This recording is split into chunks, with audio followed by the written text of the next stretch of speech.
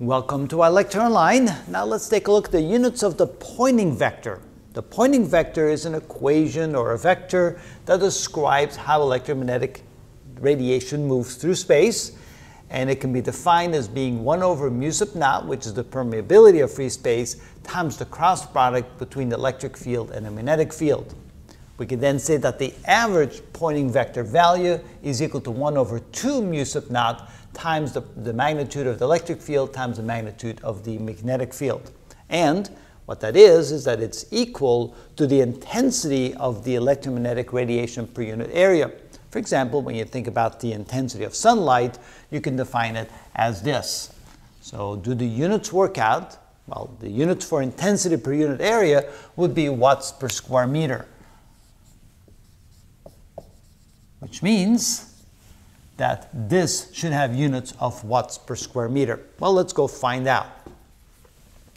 If we want to calculate the units, first of all, we have 1 over mu sub naught, the permeability of free space, and that has units of newtons per amp squared. But since it's in the denominator, we'll simply flip that around and we'll write as amps squared per newtons.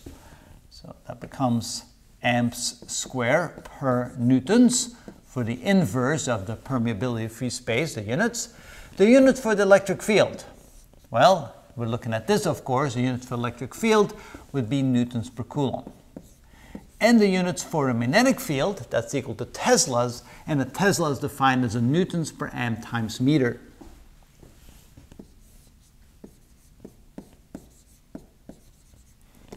And somehow that should converge to watts per square meter. Let's find out. We have a newton here and a newton there that cancels. We have 1 amp here and an amp there that cancels as well. But what we have left, an amp can be converted to coulomb per second, so let's go ahead and do that. This can be written as coulomb per second.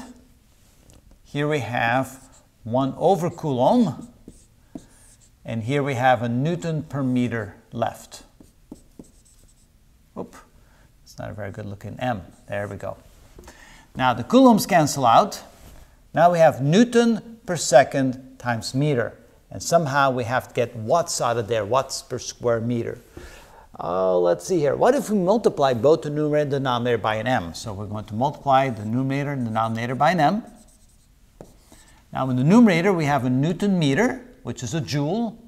We have a second in the denominator and a meter squared.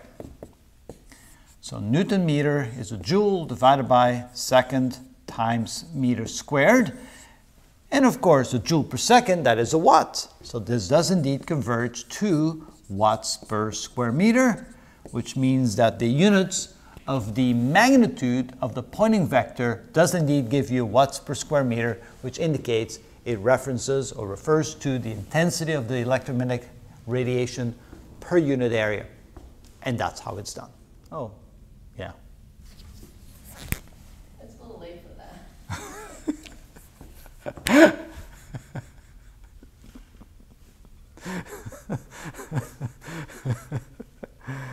Okay, now we're good.